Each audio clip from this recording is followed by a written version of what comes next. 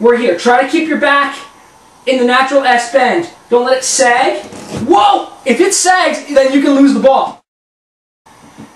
Hey guys, thanks for showing up. In this video, we're going to talk more about ab progressions, but this time we're going to use a stability ball.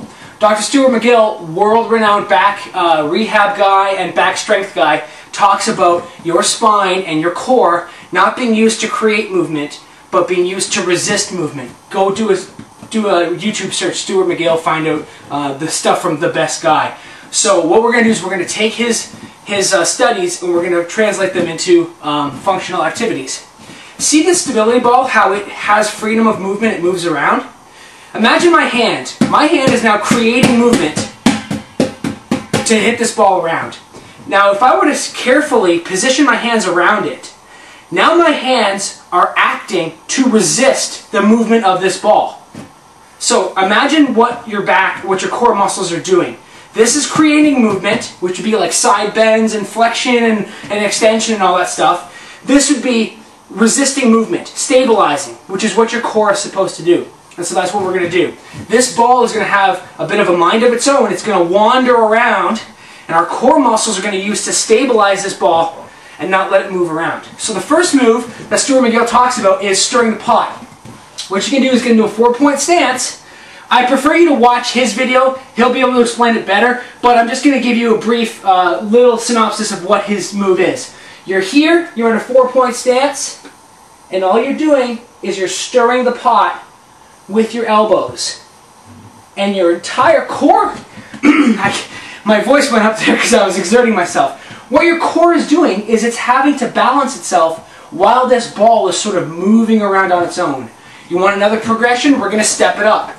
We're going to put this ball at our feet. We're going to create a plank stance with our hands.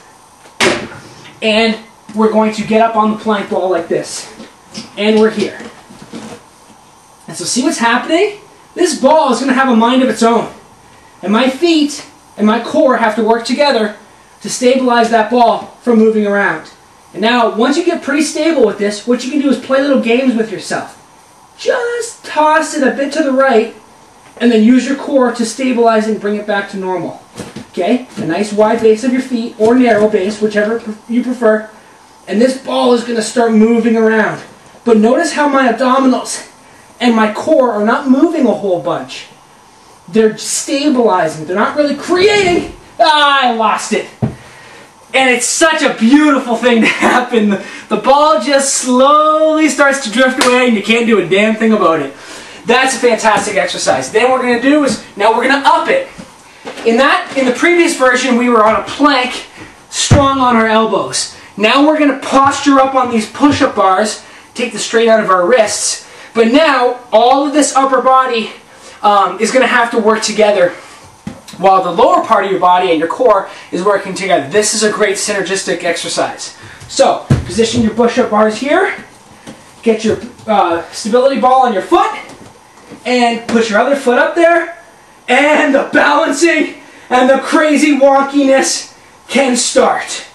We're here. Try to keep your back in the natural S bend. Don't let it sag. Whoa! If it sags, then you can lose the ball. And don't pop it up in the air either. Try to keep it nice and neutral. Oh. And with each arm and each leg muscle and your core, you're trying to stabilize that ball from moving away. And just like that, it's gone. So there you go, guys. Couple of moves you can do with a stability ball. I am not a fan of doing stability ball crunches and stuff like that. I don't like crunches. I don't do them. I don't care where you do them. Oh, I do them on a stability ball. It's a garbage move. Don't do crunches. Do other exercises that are going to strengthen your core and not hurt a part of your body. You know, what if I said, hey, I'm going to strengthen your hands, but I'm going to cut up your arms at the same time?